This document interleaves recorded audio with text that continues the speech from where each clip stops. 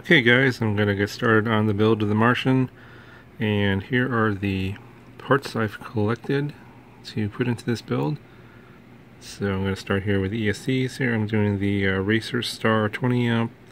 These are the BL Heli S ESCs, and they're pretty small. They're based on the Sunrise Cicada BB1 processor. And I got some Racer Star motors here. These are the 2205 2300 kV. I'm going to be using a XSR FreeSky receiver and a Runcam Swift FPV camera and the Eachine TX250 Mini VTX, and that's the Lux flight controller, the clone of the Lumineer Lux. It's the one from Banggood. I just reviewed that recently. So as usual, I'll have links to all these parts in the description below. And in this build video, I'll probably film most of the important stuff that you want to see instead of a sort of a build overview after the fact. So hopefully this will help you guys build this out as cleanly as possible. Okay guys, so for this first part, I'm taking the top of the frame off. I just unscrewed the 8 screws from the bottom plate. And I did another video on how to build this frame, so I'm not going to cover that in this one. I'll put a link here in the corner right here, and you can click on that, and I'll take you to the building of this frame, which was actually pretty easy.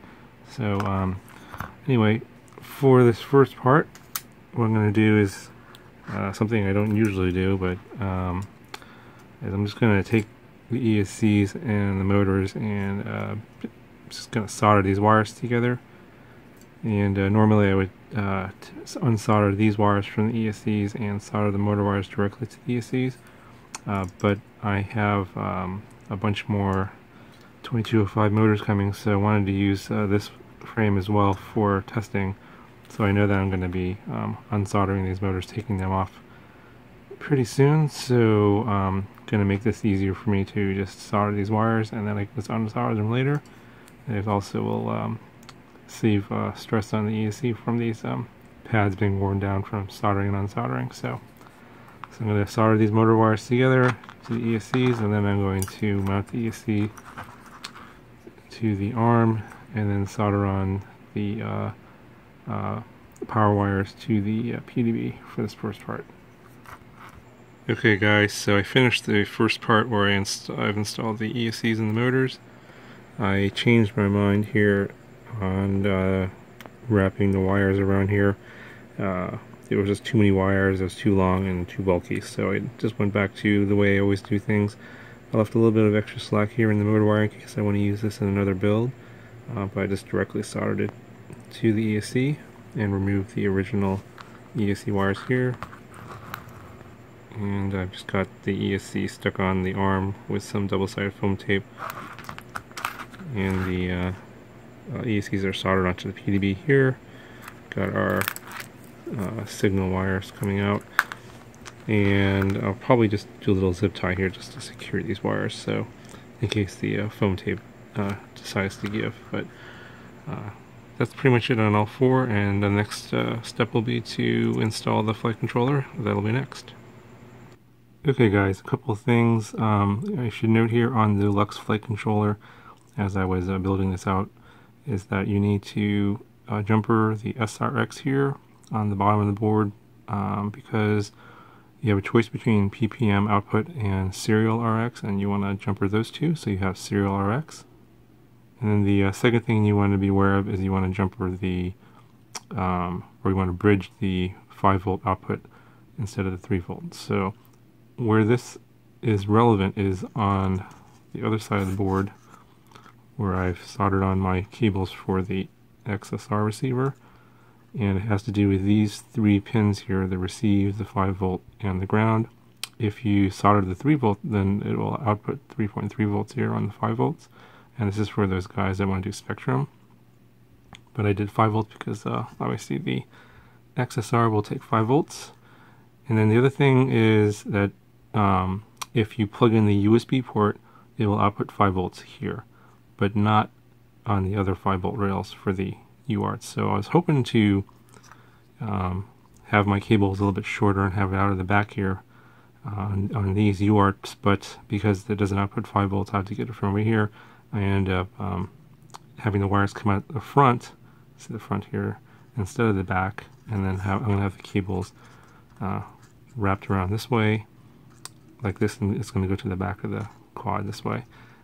Now the other thing that you should be aware of is that these three here are on UART 1, but by default UART 1 has MSP enabled, and you can't have serial RX and MSP enabled at the same time. They conflict with each other.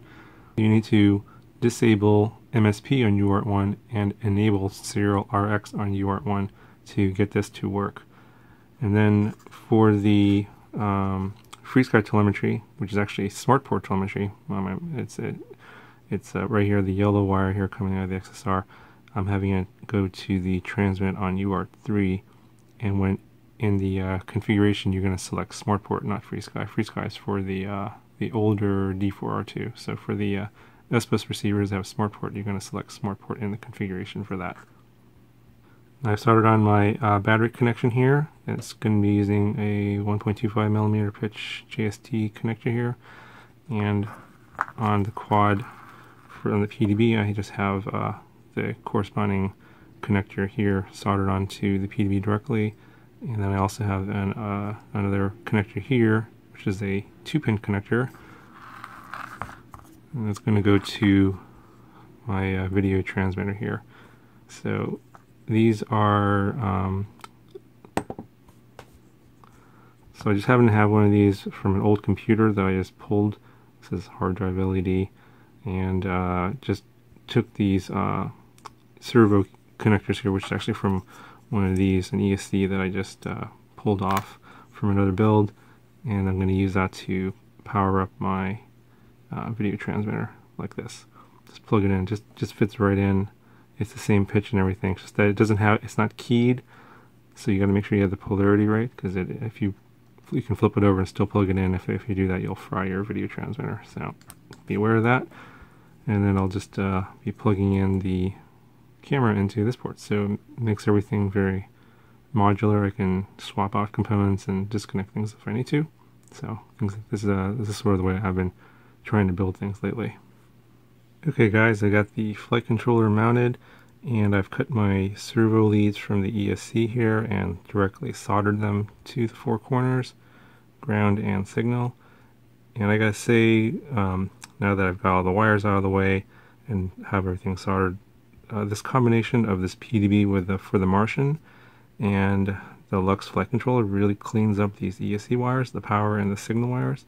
So they're all here in the corners, all very tucked away, clean, a lot of wires out of the way, and I gotta say I'm pretty impressed with how clean this build ended up being, at least so far.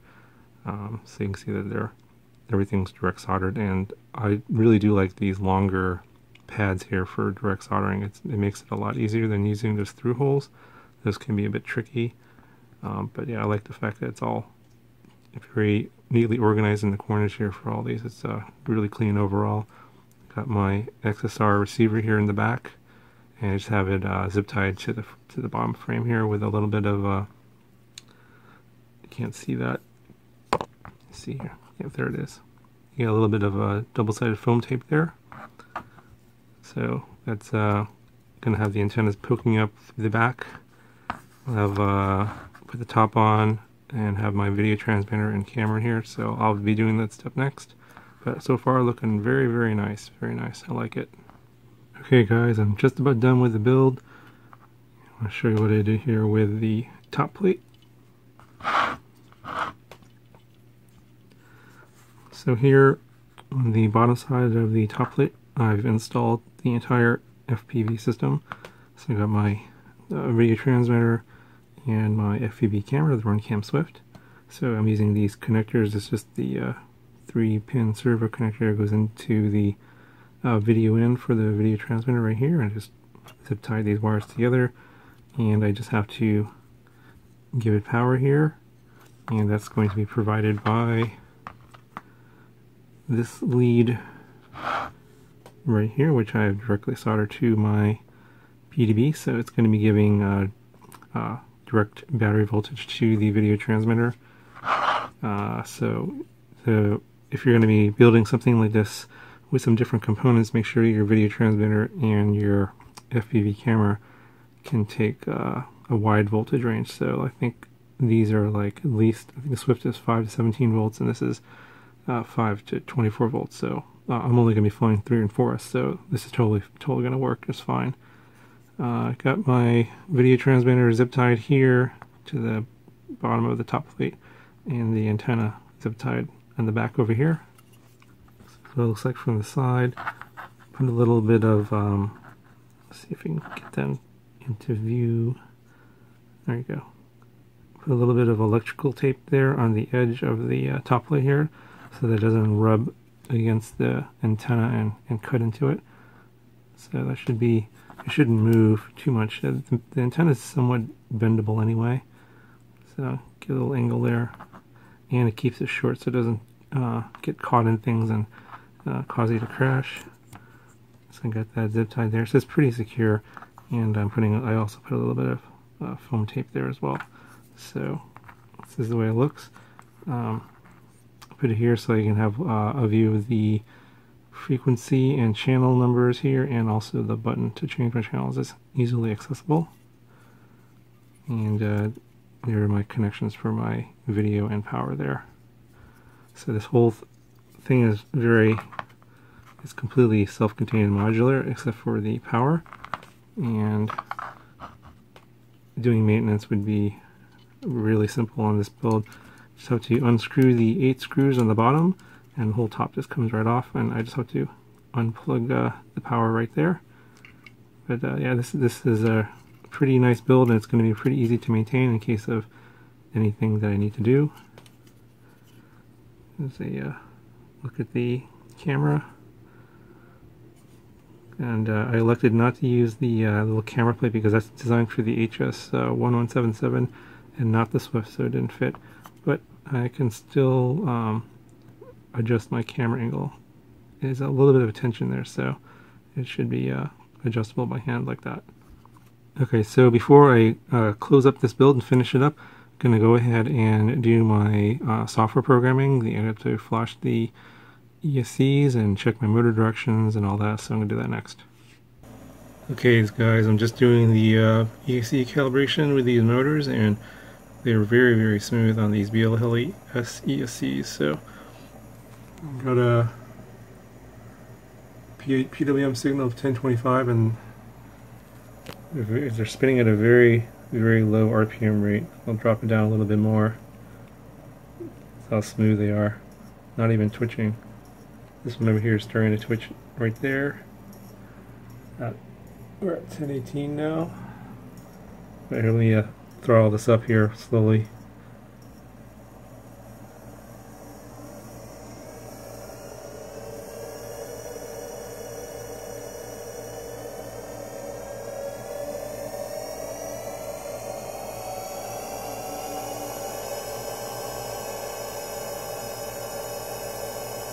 Very smooth.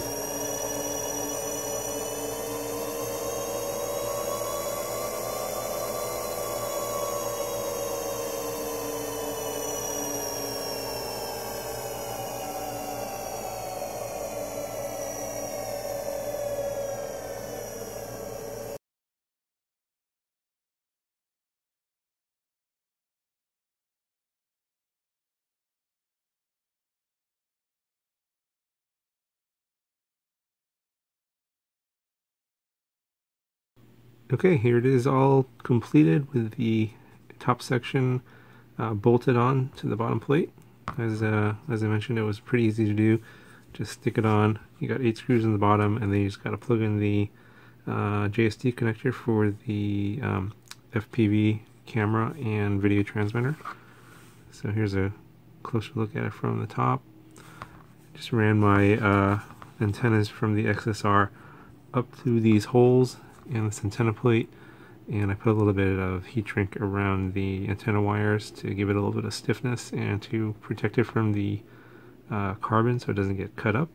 But it just because the antennas from the XSR are already fairly short, there's no danger of it getting down in the props at all, so it'll sit there pretty nice. PV antenna is just going to sit out of the back here like that. That'll be just fine.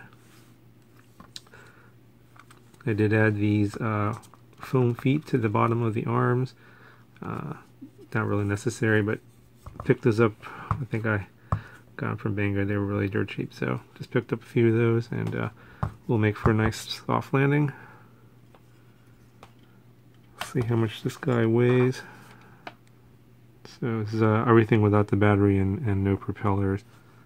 I'm going to be using these Dalprop 5040 V2, so 326, so I'll throw the props on there. 346.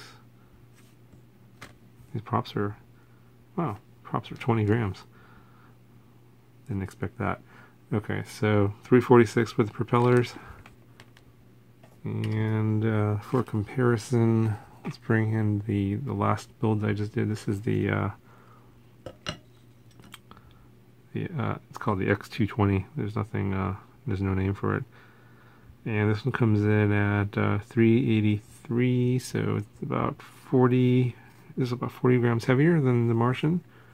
So, and this just as I mentioned in the review for this video, for this frame, this frame feels like a tank.